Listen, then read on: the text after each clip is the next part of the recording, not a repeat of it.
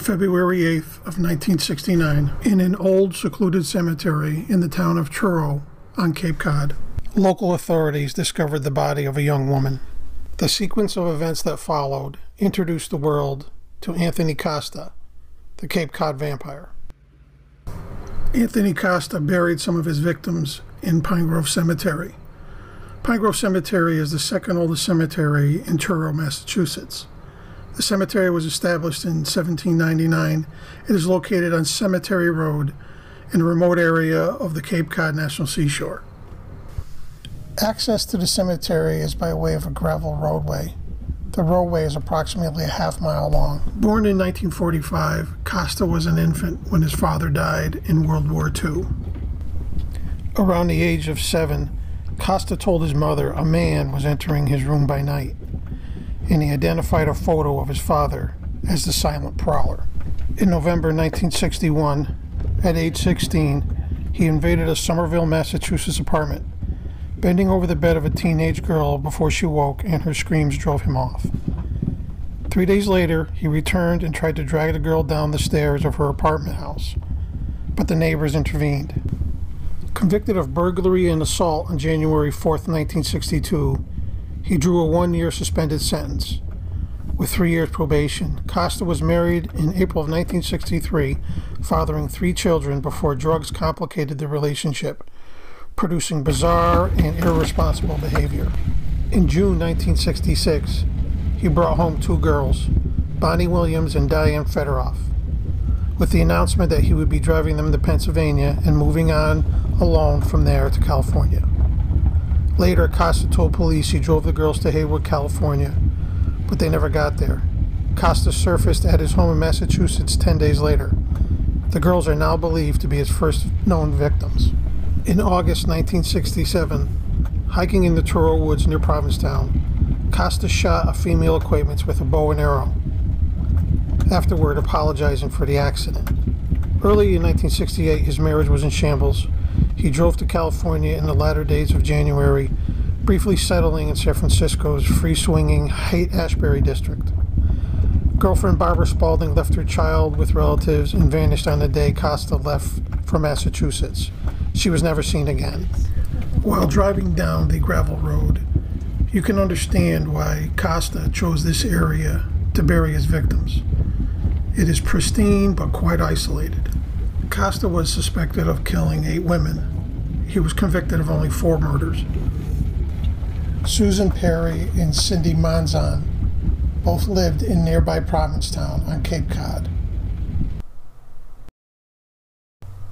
Mary Ann Wysocki and Patricia Walsh were both from Providence, Rhode Island.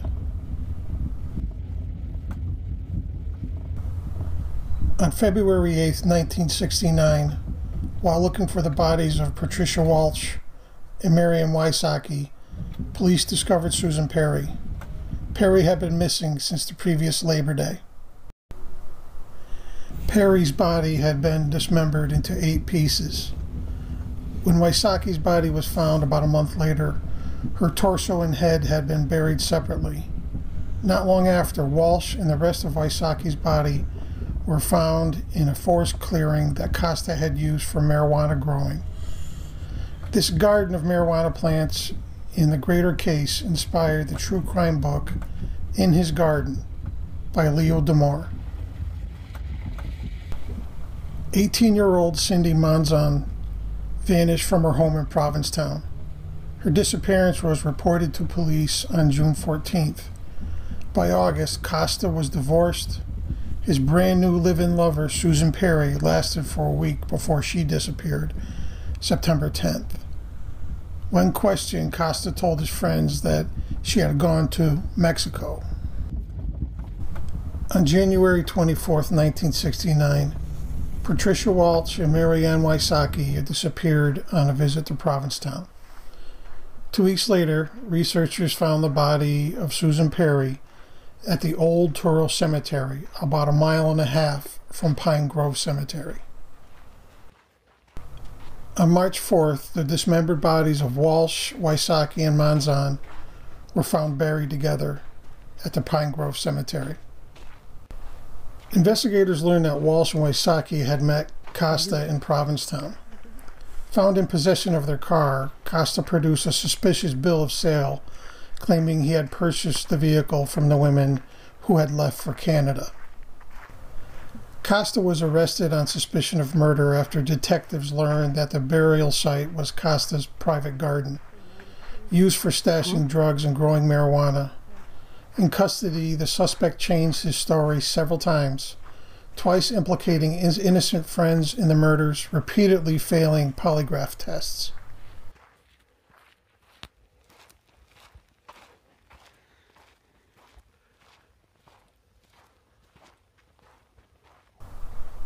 By reading several books on these murders and reading numerous newspaper accounts of the era during these murders, suggests that the bodies were buried in the northeast section of the Pine Grove Cemetery. This trail is the northeast section of that cemetery. There is no way to really find out where the bodies were buried, but it is somewhere in this section. The case gained international attention when District Attorney Edmund Dennis, in comments to the media, claimed that each body was cut into as many parts as there are joints. These claims, upon examination, are patently false, but caused an international sensation for this local quiet area on Truro, Cape Cod. Anthony Costa, in his first psychiatric exam, it resulted in a diagnosis of a schizoid personality. 3 months later, a second psychiatrist characterized Costa as a modern-day Marquis de Sade and a sexually dangerous man capable of murder. On July 12, 1969, Costa finally confessed to the murder of Mary Ann Wysocki. Costa's trial opened May 6, 1970, ending with his conviction on 4 counts of murder. On May 12, 1974, Costa was found hanging in his cell, a leather belt around his neck. The death was a suicide. Local folklore has stated that this abandoned earthen mausoleum was the place where Anthony Costa performed his gruesome murders and dissections. Any avid reader of this case would quickly find out that this is not the case. To suggest that this was a place where these gruesome murders occurred actually dishonors the memories of the victims. Pine Grove Cemetery is a quiet, peaceful place. The sounds of nature pays homage to all those that are buried there.